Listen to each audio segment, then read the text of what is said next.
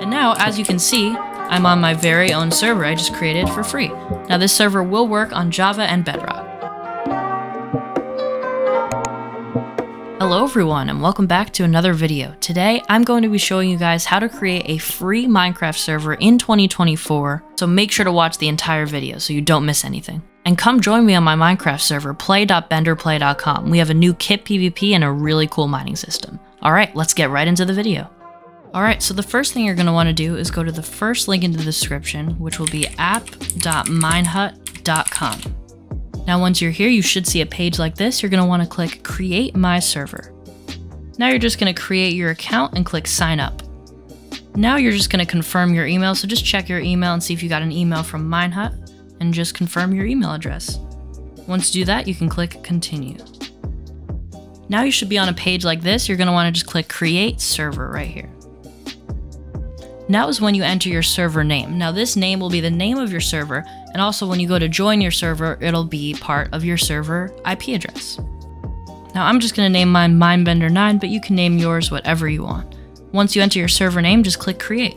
Now you should see your new server listed here. Just click Activate on the right here to activate your new server. Now it usually takes like 30 seconds to start up your server, so just wait a few seconds and your server will be up and running. Alright, once you wait a few seconds, you should see your server here. As you can see, the server is online and running. You can click stop here to stop it or restart when you want to restart it. And if you just click up here, this little copy button, it'll copy your IP.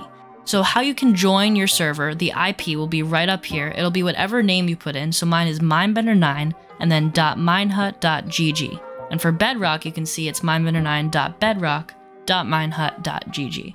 So this server will work on Java and Bedrock. On the latest version of Minecraft, at this time it's 1.20.4, but if you click here you can actually edit it and change it to whatever kind of server version you want, whatever jar file. So yeah. Now let's just scroll down a little bit here. Over here you can create your message of the day.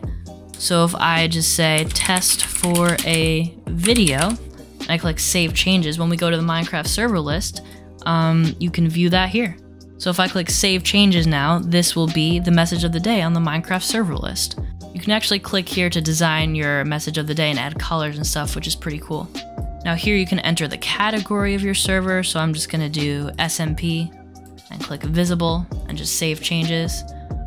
So here are your game settings. You can enter your max player count, if you want to enable PvP, just all these different settings. Feel free to customize it however you want. You can look at advanced settings, if you want to allow flight, spawn protection, all that. If we keep scrolling down, you are able to upload your own world if you want, or it can just create its own world. And you can change the difficulty, game mode, all that stuff. Now the free Minehut plan comes with 1 GB of RAM, which is good if you're just starting out for free. But you are able to upgrade if you want to more RAM, just for some credits. And if we keep scrolling down, you can add your own domain or upload your own resource pack. Once you have the IP address of your server copied, you can actually go to Minecraft. Now once you're on Minecraft, you can go to Multiplayer and click Direct Connection. Now you can paste in that server address you just copied. It should be the name that you named your server and then .minehut.gg. Once you enter that, you can just click Join Server. And now, as you can see, I'm on my very own server I just created for free. Now this server will work on Java and Bedrock. Now let's say you want to do some commands like /game-mode-creative. You'll see you don't have permission to do that command. So what you're going to want to do is go back to your panel here, and where there's a bunch of options up here, you want to click on Console. Now once you click Console, you should see down here, this is actually the console of your server. So you'll see the server logs, and you'll see how Minebender9 joined the game, and I did /game-mode-creative and it didn't work. So where you see Enter Command, you're going to want to type OP, and then your Minecraft username. So mine is Minebender9_YT, so I'm going to type that. And then once you type that, just click Enter.